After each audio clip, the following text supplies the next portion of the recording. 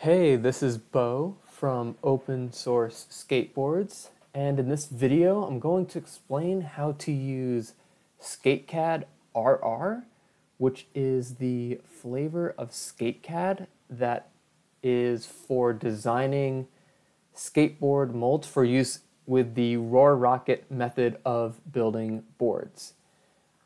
This video is going to be really brief. I'll also have a longer video that goes more in depth,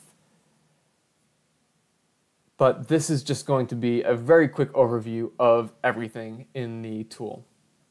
So first off, we have our workspace, and the way I can control this workspace is with my mouse. The left mouse button, when I click and hold and move the mouse around, rotates the 3D model.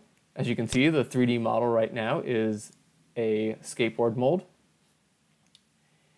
If I hold down Shift and do that same thing, it moves my mold. It does something called panning. So it's moving my mold around. And if I use my scroll wheel, it zooms in and out. If you're using a touchscreen device, using your finger and holding your finger down on the screen and moving and dragging your finger along the screen will rotate.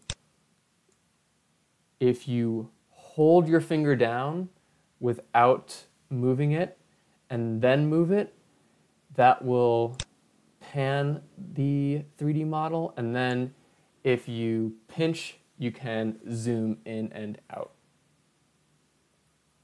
On the left side of our screen here is our parameters box, and underneath the parameters box is the purchase button in case you want to get the mold, an easy button which links to several pre-made templates. So this is the easy button version of SK8CAD-RR, and you can see that there are some pre-made templates here. And then there is this help button. And this help button for the pre-made templates is going to show you what the parameters are for all these pre-made designs. In order to see what these designs actually look like, you can change the display to show the board and click on Update. You can also click this Instant Update button, and that will make it so you don't have to click this Update button. Every time you change one of these parameters, the model will update. So here's our street deck, and you can also see here's a longboard dancer.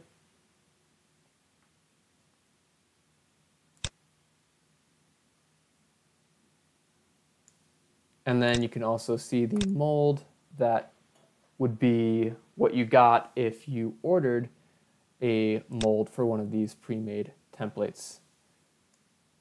You'll notice there are some little notches here. These notches help with registering the board on your template so that you know where the center of the board is. There's also these little lines here. These don't affect how your mold will come out if you're ordering a mold. They affect how detailed the model resolution is.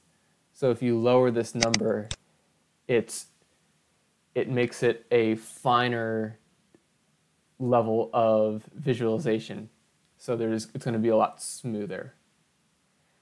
The only reason you may use this is if you want to download the 3D model so that you can machine or produce the mold digitally yourself, which you can do from this Generate STL button. But let me go back to the SK8CAD-RR, the not easy one. And the way I recommend you design your mold is actually starting with the board. And of course you don't have to do this, but it does help to see the board you're going to try and make on your mold, and then just get the mold that's going to produce that board. I'm going to click on the Instant Update button so I don't have to click Update every time. And for popsicle boards that look like a popsicle stick, You're going to use all of these parameters. You don't have to worry about the wheel cutouts. This is more for boards that are going to look like a longboard dancer. I clicked the Show Board Outline Only button to just show the top view of the skateboard. This way, when I update some of my parameters, it will respond a lot faster and show it a lot faster. If I didn't have that checked, it would just take a little while to render the new shape every time. For all these parameters, you can see what they are by clicking the Help button. So this is a nice little key to reference as you are playing around with the different dimensions you can have. And I also mentioned there are these cutouts.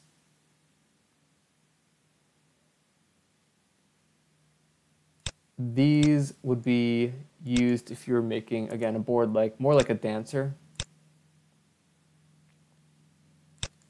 And you just will need to make some adjustments on your parameters to go between the popsicle shape and the dancer shape, so it looks a little bit more normal.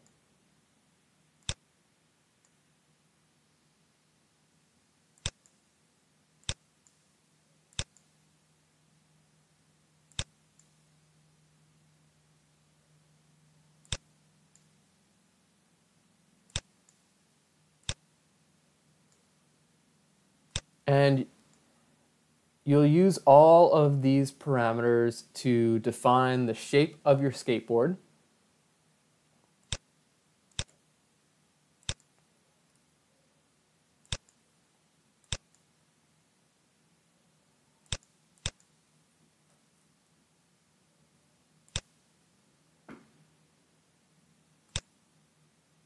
And you can uncheck the outline, of course, to see what the kick angles look like, what the concave looks like.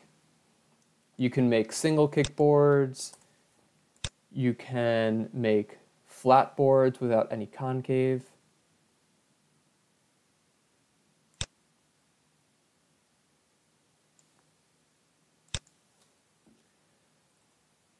Once you have your shape, you can purchase your board. And the mold specs are going to be here. And I just said purchase your board. I meant purchase your mold. You actually can purchase your board too with another version of SK8CAD, just regular SK8CAD. If you go to opensourceboards.com and click on Build and Design, this is where you can go if you'd like to design your own board and make your own and have your own board made. But since we're just talking about molds, all your mold specs show up right here. And make sure you've clicked update and that your mold specs are all in there. If you didn't click update, this won't update. And don't change these because it will automatically update every time you change a parameter. So you can see as I'm making the board wider, it's getting wider here. And this is where the specs get passed for ordering the board. You can also order a paper template of your 2D profile. And lastly, if you, similar to the easy tool that I showed you, the easy button tool, there's a generate STL button in the top right if you want to download a 3D model. And there is an SVG button next to the update button if you'd like to download an SVG of the template so you can print that out or laser cut that or do whatever you'd like with the SVG. The help button here, as I mentioned, shows you all the parameters. It's helpful also to just change one parameter at a time with the instant update on, so you can really get a feel for what controls what. And if you are on an iPad or a device where the parameters box is kind of getting in the way, there's a little minimize and maximize button there, so you can hide that, or you can click and drag it, or just resize it. That's it for this quick overview. I hope this was helpful in getting you started with SK8CAD-RR. If you'd like more information on the details, I'll link to the longer video in the description of this video. And thank you for watching, and happy board building.